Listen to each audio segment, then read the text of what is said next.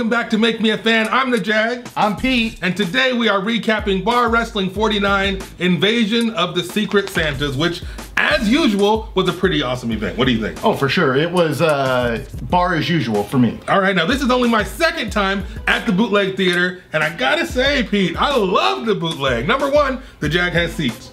Number two, the Jag has air conditioning, and I saw a lot of my friends. When I say my friends, I guess I would be more apt to say our friends, because they're people that the Encyclopedia has introduced me to, but it's nice to see some familiar faces, and the Jag walked in and got to give some hugs and some high fives. It was a cool vibe, it was a good feeling.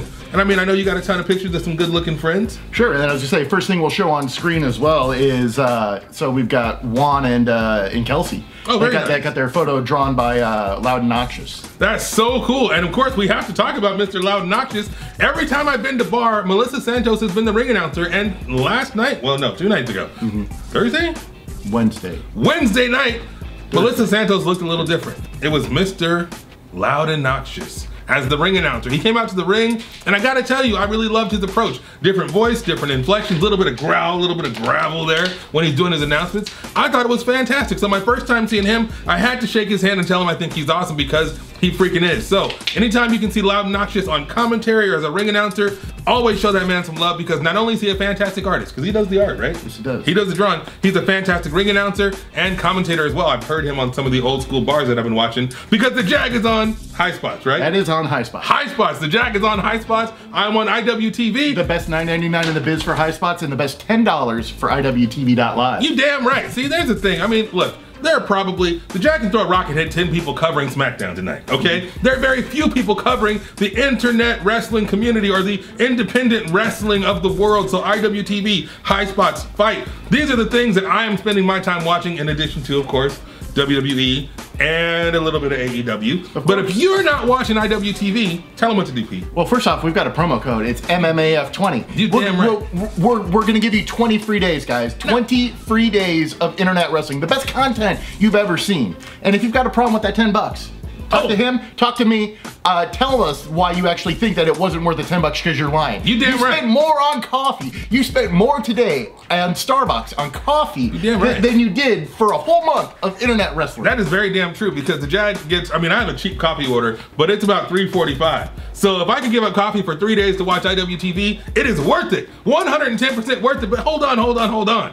I think you told the people you would have, I don't know if they really heard you, Pete. Tell them the code one more time. It's MMAF, Make Me a Fan 20. 20 free days. 20 free days of IWTV. And I can tell you, if you don't know what to watch, the Encyclopedia can tell you what to watch. For sure. But there's a lot of entertainment there. There are things beyond your imagination. Indeed.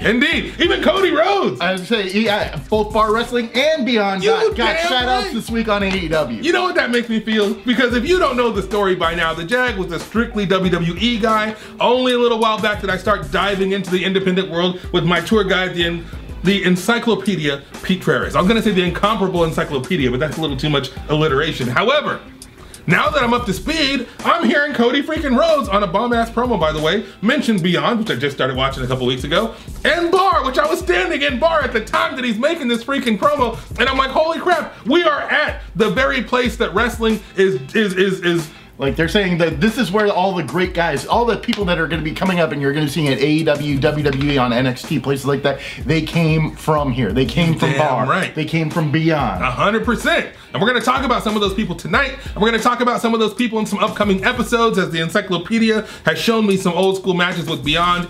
Certain people, shall we say, certain aliens, if you will. There are people that we're going to talk about here pretty soon. But tonight we're talking about Bar Wrestling Invasion of the Secret Santas. And it took place on Wednesday. Mr. Loud Noxious in the ring, making the announcements, and the first man out for the very first match. Now, you've said before, the first match is important. The first match always sets the pace at Bar, guys. Just honest, frank, I've been to 40+ bars.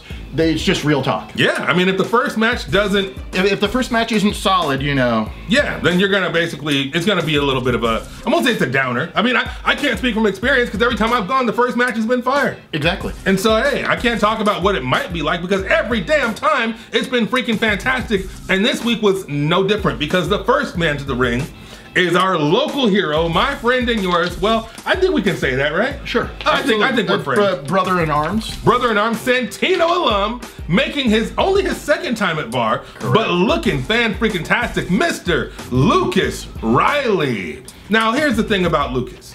Now, the Jags spent a little more time than normal talking to some of the guys after the match, you know, just kind of shooting the breeze and talking about different things going on in their lives. And then, I think it was Kathy Campanelli said something about Lucas being so young, and I didn't realize how young this dude is. He wears a number 99 on his trunks because that's the year he was born. Damn. Does that make you feel old? Jag, absolutely. My 20th anniversary is coming up this year for school, and it's like, dude, like, I was finishing school when Lucas was born. Dude, I graduated high school in 96, okay? I know. 96 to 99, I'm like, oh my god, I got 99 problems, and being 40 is one. This is no joke. So yeah, he comes out to the ring, and of course, he's high energy, he's hype, and the crowd is 100% behind Lucas because number one, he's local, number two, he's freaking phenomenal. So if you haven't seen Lucas Riley in the ring yet, you need to take your ass to bar, because I think he's gonna be there pretty regular, and Santino Brothers is coming up January 4th. I know he'll be there. For sure. So you need to get your butt to Santino Brothers, buy tickets right now, and or get to the next bar. The next two bars are gonna be back-to-back. Tell them, yeah, the thing, they're gonna be New Year's Eve and New Year's Day. Yes, and I think one's called Ball Drop, the other one's called Rose Parade. It is. Yes, see? Because it happens to be happening the same day as, you know, the Rose Bowl. But damn right. And I think that's awesome because check it out.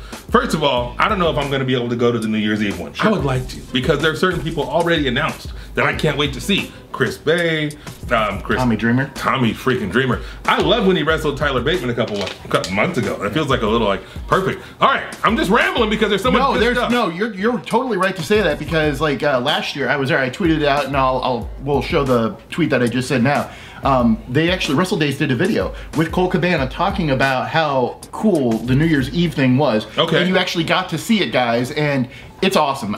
You want to be there. It's the coolest thing. Like, New Year's has always sucked for a long time. You guys that are watching this, you love wrestling, come hang out. It is the coolest thing. At midnight, everybody just has a blast. Nice. I couldn't recommend it, and honestly, I hope Joey runs this forever. I hope he runs New Year's forever because it's awesome. That is awesome. Now, I haven't seen the WrestleDays video, but I did meet Danny from WrestleDays at Bar on Wednesday night, and she's freaking awesome. So if you haven't followed her, we'll put it on the screen. Go follow her. Follow WrestleDays because they're awesome. And as well as Keith Blomberg, who actually did all of that, who's now working at WWE. So, guys, if you're enjoying the cool day in the life stuff you're seeing on the network, that's Keith. Keith's working really hard. He's running around the arenas like 100 times. Wow. You know, filming all this amazing content that you're seeing on the WWE network. So Keith, shout out, keep crushing it. All I gotta say about that, because I don't personally know Keith, but Keith, you're freaking awesome because you did the damn thing. You went from local, doing something you're passionate about, to the freaking E, which is like the pinnacle of the wrestling world. I don't care who you are. You can say, oh, I hate WWE, AEW, whatever. That's the place to be. That's the place to be. That's where I would like to be. That's where you would like to be.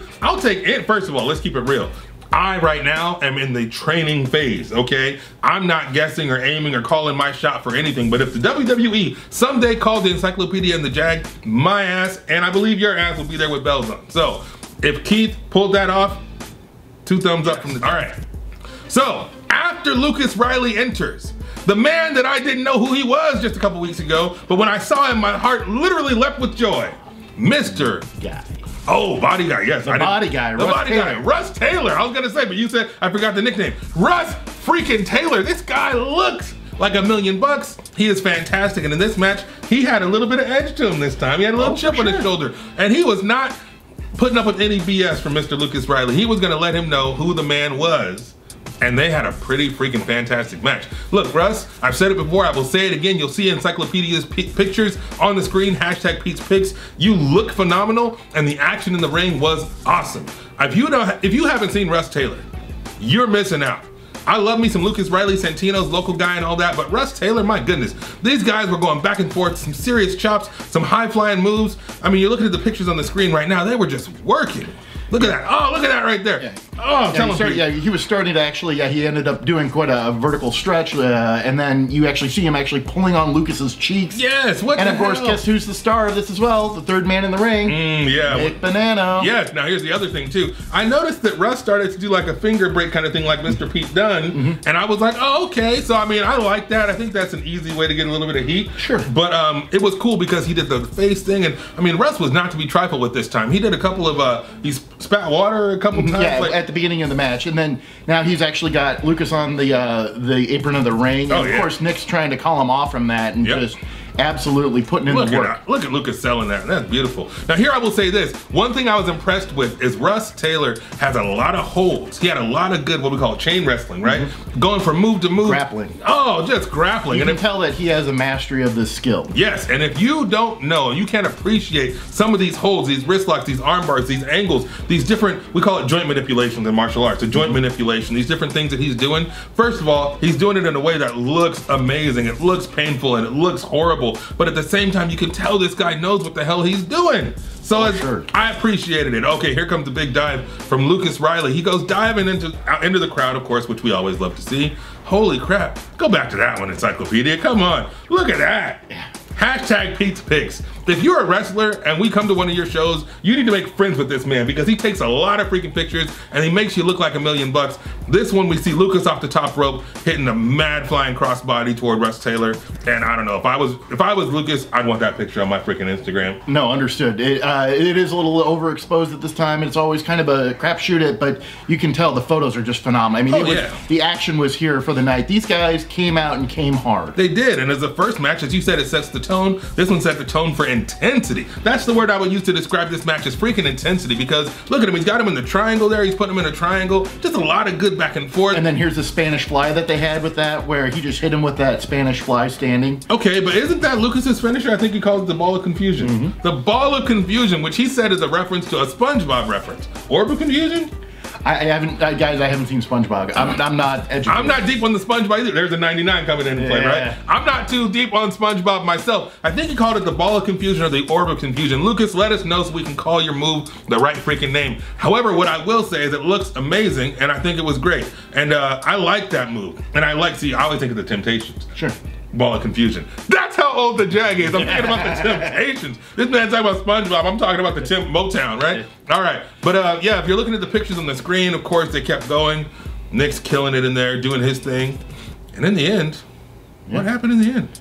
Russ got him with a submission. Oh yeah, submission. I don't know what it's called. Russ, let us know. But he put him in a submission, tapped him out. Look at that face. Russ Taylor is a freaking star. Look at that body. Come on, man. I mean, look, Russ, Gabe, I appreciate what you did in the ring. I appreciate what you do in the gym. And I appreciate what you're doing for us at Bar Wrestling. So that was a hell of a match. And even though Lucas didn't get the W, he still came out looking better for it, I think. Oh, for sure. Lucas looked great. Fantastic match. I mean, I can't say enough good things about Lucas or Russ Taylor. I feel like every time we do this, it's like a giant love fest. Sure, no, but you got to remember that this is also some of the best and the brightest in wrestling that we get to see. Which is why Cody's talking about it on AEW. I completely agree. Again, I look at this as like Groundlings or Second City or anything else like that, where you have a cavalcade of amazing actors, in this case wrestlers, that come out and just put on an amazing show. You put 2 people together, put 4 people together, 6 people together. We have all that over the course of tonight, and guess what? Every single time, every combination, phenomenal. I'm gonna tell you something. This is kind of off topic, but just bear with me for a second. I have a good friend who lives in Kansas. He lives in Lawrence, Kansas, okay? And I love him. And we talk about every once in a while, me and the wife will threaten to move somewhere else with cheaper housing, less traffic, and whatever. And so I'm like, yo, and then I'm thinking about wrestling because we're going to wrestling school and we're pursuing this dream and all that. And I'm like, there ain't crap in Lawrence, freaking Kansas. Right. There's no bar in Lawrence, Kansas. There's no freaking Santino's in Lawrence, Kansas. There's no freaking Ground Zero an hour drive away. There's no, I mean, come on, man. Right. No you PWG. can't get that crap anywhere but here. And bar is one of the most consistent twice monthly shows in the world, and the everybody quality, wants to go there. Everybody wants to be on the show, and they should, because it's freaking fantastic. The quality is good, and it never ceases to entertain us. So this match was fantastic. Lucas, you're the man. We love you. I bought a couple stickers from Lucas to support you. I should have bought more, but hey, next time, my friend. You need some shirts, man. You need some 3X's for the Jag. But I mean, hopefully I need to get down there too. But anyway, so where do they find us on social media? At MakeMeAFan316 on Instagram, on Facebook, and on Twitter. And I need you to do us a favor. I need you to look down below this video. Right down here. There's a little button that says subscribe. I need you to hit the bionic elbow. Right on that button. You gotta smash the crap out of that subscribe button so you get all the notifications. You're aware when a new video comes out. Of course, you gotta ring the bell, which is right down there, right next to the subscribe button, I believe. Absolutely. And that will give you an alert anytime a new video is posted. But the Encyclopedia said it last time. You gotta tell them again. Every day we put out content. What time, Pete? 9 p.m., 9 a.m. every day Pacific and noon Eastern. You damn right. So you can watch us on your lunch break, or you can watch us when you get to work and you don't want to work yet. Because I know when I get to work, I don't want to work just yet, so I might as well watch 5 minutes of fantastic wrestling talk and wrestling culture from the Jag and the Encyclopedia. I mixed that up. He's the Encyclopedia, I'm the Jag, and we will see you tomorrow.